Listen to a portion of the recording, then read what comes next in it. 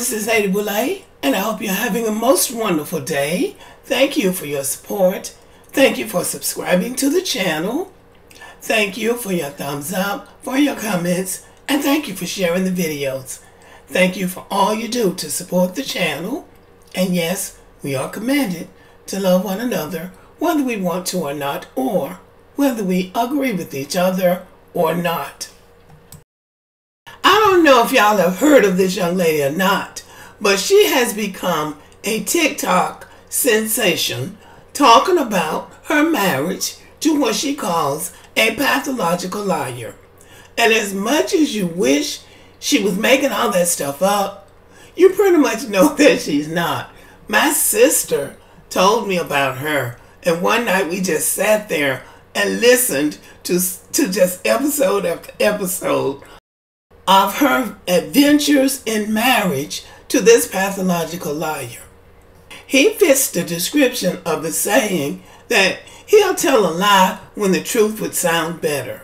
That's the kind of person that she describes. And he doesn't just lie to her. He lies to everybody. Now, the way she tells it is funny. It's hilarious. But it's also sad that a human being could be in that much trouble. That's what I told my sister. That guy is in trouble and he needs to get help. But she is airing all of her marriage linen out on social media. And it became such a sensation, and people are so fascinated with her story that she's gone Hollywood. One of the big agencies in Hollywood is now offered to represent her.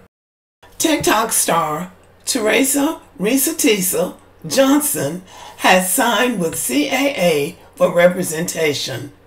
The online blogger and writer is known for her 50-part Who the F Did I Marry TikTok series that has earned over 400 million impressions in under 3 weeks, making her an overnight success. The online videos, which debuted on TikTok on February 14th, recall her marriage to and split from who she claims is a pathological liar. Johnson also appeared on Good Morning America and The Tamron Hall Show and told NBC News, "I already knew this story was not going to always make me look good at all, but I also felt like the story was bigger than me in a way. In other words, it was worth some embarrassment, but it was cathartic, and it was also very emotional and very hard at times." A graduate of Kennesaw State University with a bachelor's degree in criminal justice, Johnson also works in law enforcement and is based in Atlanta.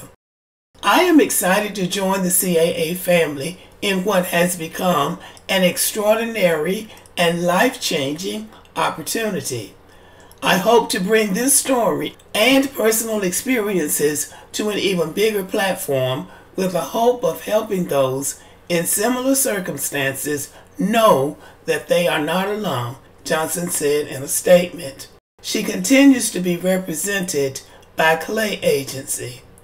Now, I know that a lot of people found what she says incredible and also funny, but I said, I don't even understand how you got in that deep with somebody when they started lying from the beginning. They into lying. You can never verify anything he says, and even his kinfolk say he's a big liar.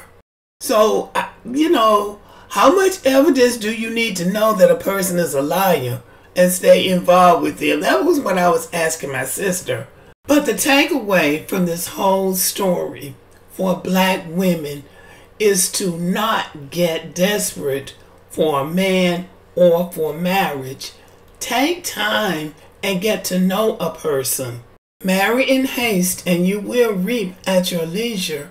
And it's going to be just as painful getting over a bad marriage as it would be not to get married at all. So it really is important to take the time to get to know the character of a person before you marry them.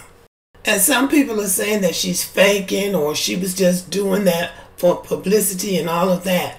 But I saw her on the Tamron Hall show, and she seemed sincere to me. But it's a compelling story. If y'all are not familiar with it and would like to hear this captivating saga, go to the TikTok platform and search for Reesa Teesa. Her name is Reesa Teesa, and there are other people giving responses to the videos. So they are interesting too. So anyway, I'm surprised to see that she's gone big time, and hopefully it will help her and others to realize that you really cannot change a liar. You cannot change a liar because they are unrepentant.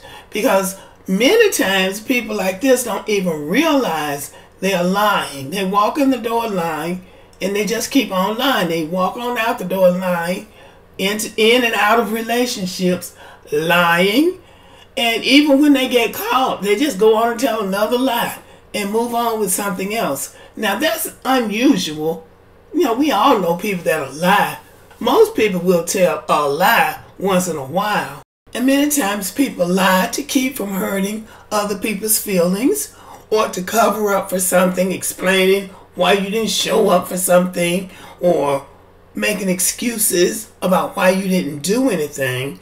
But you don't just consistently lie to a partner about things that don't even matter or about things that do matter. Saying somebody's dead when they're not dead. That is detrimental to a relationship. Making a habit of just lying about things that are not even necessary. There's something wrong with a person like that. But anyway, it's compelling, and it seems like she's going to hit the big time. So I'm going to be looking out for her, because I would like to see how she will bring this to a bigger platform. Okay, y'all. Thank you for listening. Subscribe to the channel. Give me a thumbs up. Leave a comment. Share the video. And as always, have a great day.